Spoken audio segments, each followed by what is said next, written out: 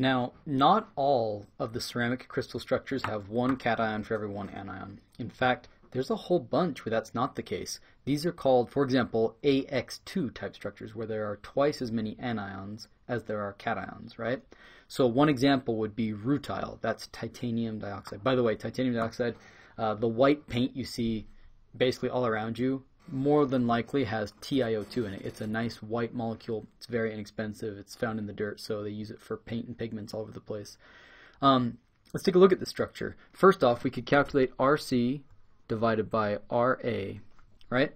So titanium is going to be 4 plus, oxygen is going to be 2 minus. Let's take a look at this. Titanium is going to be right here, 4 plus. It's going to be something like 0.605, where the oxygen, 2 minus, is going to be something like 1.38, right? So 1.38 and 0.65. So let's take that. 0.6 divided by 1.38, something like 0.434. What should that be? 0.434 puts it squarely in this octahedral category, so it should be surrounded by 6, right? The cation should be surrounded by 6.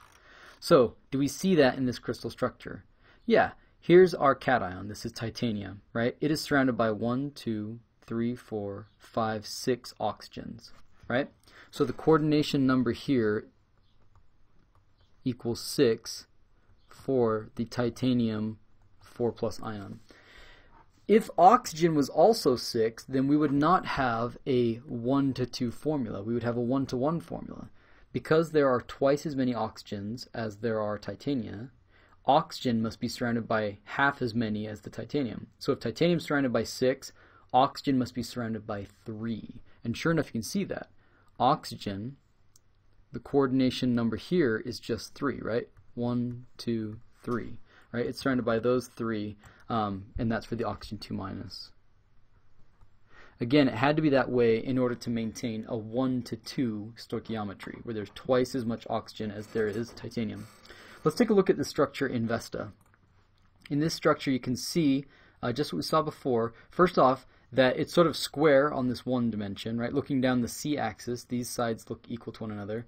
But this is now no longer equal. So this is different than the cubic structures we've seen in the past. In the cubic structures, it was a cube, right? So all these side lengths, A, and A, were all the same. But here you've got A is equal to B, A is equal to 4.5 angstroms, well 4.6 angstroms, and C is equal to 3 angstroms about. So that's a pretty big difference. Let's look at this in polyhedral view. You can see that, sure enough, the titanium ion is surrounded by 6 oxygens. You can see that here, right? Each one of these has 1, 2, 3, 4, 5, 6. And you can see that these octahedra are not what we call regular octahedra. They have different lengths, right? The oxygens out in these directions are longer, right? Those bonds are longer than those ones in this direction. So if we put this back in ball and stick mode, we can actually click on these bonds and see the lengths of the bonds and see that they're not exactly the same. Okay?